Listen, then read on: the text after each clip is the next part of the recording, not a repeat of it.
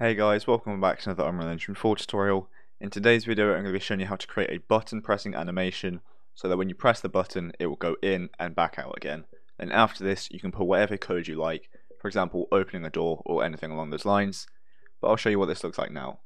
So we can put this button anywhere in the world we want. When we press it, it's going to go in and back out like that, and we will also be playing a sound effect, but I'll add that in later on. So that is what it's going to be like. So let me show you how to do that now. So our first step is to just create our blueprint actor for this. So I'm just going to put this here. It doesn't matter too much where you put it, but you might want to organize this more. So if we right click, go to blueprint class and get an actor, and I'm just going to call this one button underscore BP, name this whatever you like, and then open that up straight away.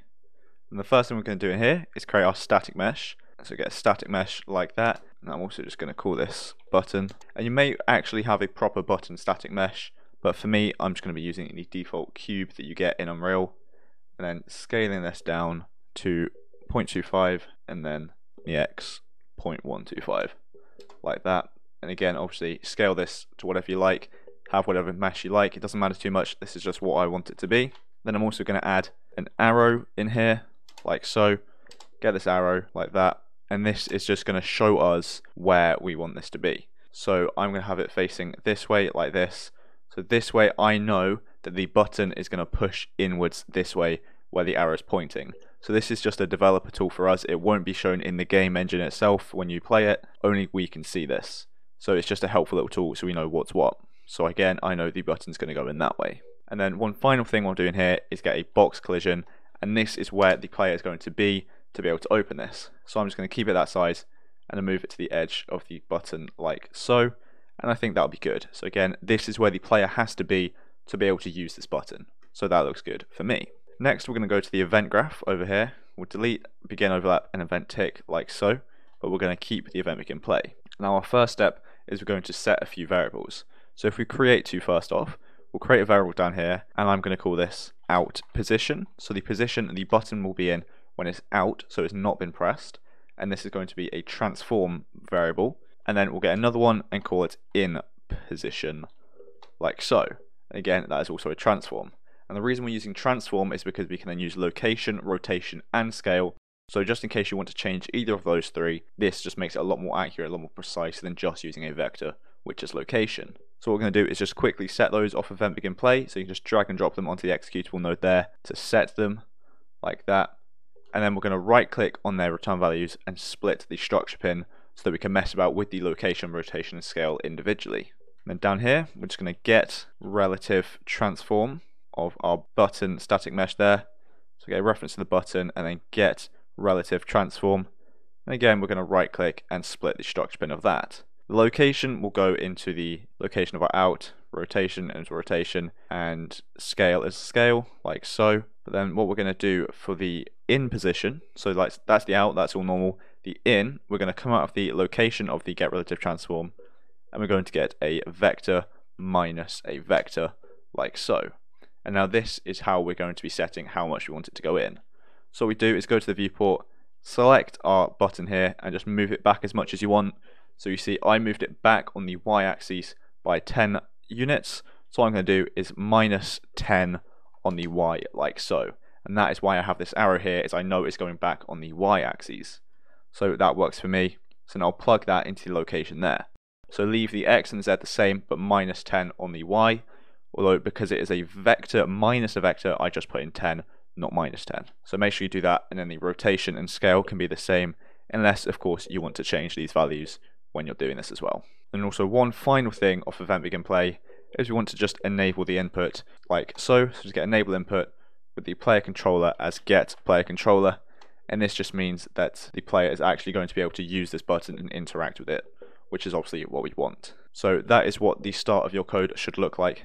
So like so. So we're just setting the out position, the in position, and enabling the input, and because we're doing it this way, it means we can use this button wherever we want in the world. So I'll compile that, and next we want to create the actual interacting part. So if we scroll down, get some space, and we just select our box collision up in the top left, right click on it, add event, add on component begin overlap, do the same, add on component end overlap. The other actor we're going to cast to our third person character, or just your character, so it could be third, first, whatever you've named it. Do the same for both of these. so the begin and end overlap both look like that. And then we're going to get a gate. So if we, again, I'll move this down a little bit more, and if I hold down G and left click, we can get a gate. The cast for the begin overlap will go in open, and the cast for the end overlap will go in close like so. And then the enter, this is what we want our interact button to be. So if we go to edit project settings up at the top left like so, and then when it loads we scroll down to input down here, we can create an action mapping. So I'm just going to hit the plus there, and I'm going to call this one interact like so. I'm going to set this to the E key. Now the reason we're doing this is it's just a lot better than just getting an E keyboard event, as you can then add multiple different buttons in here, which is especially good if you're using different consoles or you want to create bindings later on. So we can close that and then right click in the event graph again and get our interact action event we've just made there. Come out of pressed and go into the enter of the gate like so. And so now that is the interacting part done. So now if we come out of exit of this, of the gate, this is where we're going to put all our code. So what I'm going to do first is place sound at location with the location obviously of get actor location. So this just allows us to interact and press the button, and this will play the sound when we do that. So obviously when we walk into this box collision we made, we can enter this gate, but when we leave it we can't enter this gate, so we can't interact with the button. So the next step is we're going to create the actual animation for this button. So our first step is to just right click and add a timeline. So add timeline like so. I'm going to call this one button in like so, and we're going to go from play sound at location out that executable into the play from start from the timeline. Make sure it's play from start, not play, as we want to make sure that we go from the very start of the animation and the timeline every time. And then we're going to double click on this just to open it up, and we're going to add a new float track up the top left like so. And again, I'm just going to call this button in. The length of this is how long you want the timeline to be, so I want this to be about 0.25 seconds. So this is very quick as I'm just pushing a button, but obviously set this to whatever you like. And we right click in this grey area as this is the active timeline. Press add key to curve float. The time will be 0, value will also be 0 as this is the start. Right click again, add another keyframe. The time will be the end of our timeline, so the length is 0.25, so your time on this will be 0.25 and a value of 1. And press these two buttons here, zoom to fit horizontal and vertical. And this is what our timeline looks like. So it's just going to be moving the button along this timeline, like so. We compile and close that, and that is that part done, very simply. So now if we drag and drop in a reference to our button, like so, drag and drop that in, and then we just set relative transform, like so, plug that into the update of this timeline there. Now what this is doing is it's just going to obviously be setting the transform of our button, which is obviously the variables we set earlier, so it's going to be moving this every time this timeline updates. And now we want to be able to actually get the position on this timeline to move our button. So what we do is we just right click, get a lerp transform, like so. The return value is going to go into the new transform there. The alpha will be this button in float track here on the timeline, and the A and B are going to be our variables we made earlier. So A is going to be get out position, plug that in there, and B is going to be get our in position and plug that in there like so. And that is it done. This is that simple. But that's only going in, now we want it to come out as well.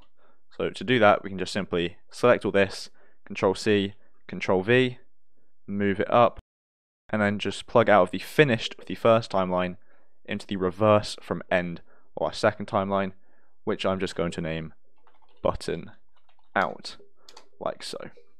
And you can change the flow track name as well, but it doesn't matter too much. And the reason we're doing reverse from end, as we want this to actually play from the very end of the animation, so it goes all the way in, and then it will go all the way out from that position. And that is it done.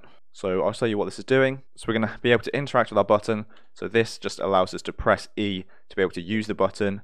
When we do use it, it's going to play a sound, and then it is going to play the animation for our button going in and then back out again. So what I'm going to do is select this code here, right click on it, and I'm just going to collapse nodes there, and I'll call this button animation like so. Add an output, and I will just call this out, change it to an executable like so, and move it up there like that. Then I'll comment this code here and just call this button interaction brackets push button, as that is what we want it to do, as that's what it is doing. And I'll select this, comment it again, and I'll call this button moving animation. You obviously don't need to do this, obviously it tells you what's doing what, so it's helpful to understand. And then out of this here, so you can come out of this, I'll just get a print string. I'm not going to use it. It's just to show you that that's where the nodes go. You can then comment that, and this is going to be the code you want the button to execute. So, i.e. opening a door. So I'm not going to do that part in this episode, as this is just a general tutorial on how to use a button, but this is what it would be like. So you have the button interaction here, the button moving animation that we made, and then the code you want after that. So like I say, it could be another timeline for opening a door upon this button press. So that is what that would look like. So now obviously if we open this collapsed graph here, we didn't actually put a sound in this play sound here. So what we can do is import that now. So I have one which I got a free sound, which I will link in the description below. You have to make sure it is a WAV.16-bit file, and it just sounds like that. So this might not work too great for timings. Obviously you can mess about with it to make it perfect for you, or get your own sound. So if I've got it selected, I can press this little arrow here, and that is now in there. So this should now work. So again, this is what it looks like. Compile, save, and we can just drag and drop this button in on the wall. As you can see here, we know which way it's going to go because of this arrow here. So we can then just rotate this to fit perfectly like that. So now if I hit play, I can walk up to it and I can hit this button. It goes in and out perfectly like that. And again, like I said earlier, you can put this wherever you like in the world and it will still work as we are setting it when we begin the game. So that works perfectly. So we can just press this button in and out like that, and the sound actually works quite well with this timing too. So I think that'll be it for this video. So we've done everything we want to do. We've created our button blueprint, our interaction, the animation for this, and you also know where to put the code after this animation for you to be able to do whatever you like. For example, opening a door. And it looks and sounds something a little like this. So thanks so much for watching. I hope you enjoyed and I hope you found it helpful. And if you did, make sure to like and subscribe down below. So thanks so much for watching, and I'll see you in the next one.